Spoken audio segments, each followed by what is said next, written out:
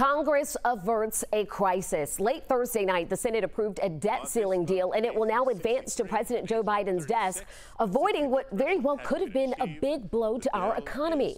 Joining me now is Chuck Todd, moderator of NBC News Meet the Press. Chuck, this was truly a bipartisan vote, both for and against in both houses. But as we know, in politics, there is always a winner and a loser. So how do we think this one's going to play out, specifically for President Biden and House Speaker McCarthy?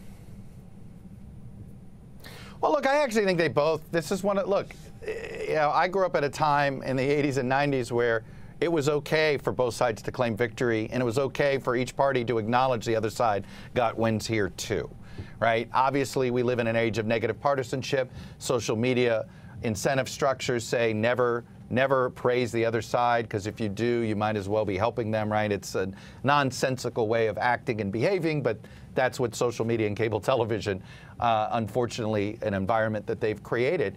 When you look at the reality of this, look, the deal itself is such small potatoes, okay? It's sort of like debating whether you just mowed the lawn or you mowed the lawn and edged your sidewalk, right? They're just, this is the tiniest changes to the budget.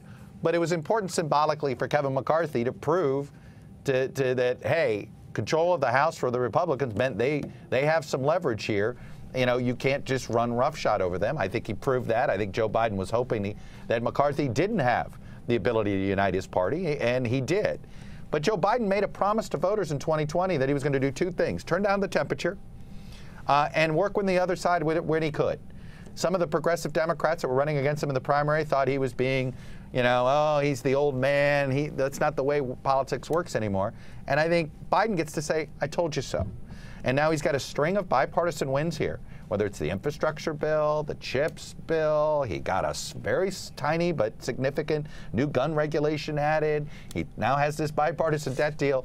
He now has something to take the voters in 24 to say, hey, look, I promised you I'd turn down the temperature, and I did the best I could. Here's my list of accomplishments. I do think this. I think McCarthy isn't going to get a pass to do this again. And I don't, you know, and I certainly think Biden doesn't want to upset progressives again the closer you get to 2024. So I don't think we're going to see a lot more bipartisanship between now and then. But I do think this is a case where both McCarthy and Biden got something out of this. But, you know, let's be realistic. What's in this deal compared to the budget itself, you know, people are making a lot of drama out of very tiny, in some cases, very insignificant changes. Chuck, here in Georgia, some House Republicans voted for the deal, others against it. One House Democrat, Nikema Williams, actually voted against it. So if we're really being honest here, Chuck, any legislation that has Marjorie Taylor Greene and Hank Johnson on the same side of the vote count, you got to know that this is not a perfect bill for anyone. Correct. And politics, that's the whole point of politics. I always remind people, you know why we invented politics?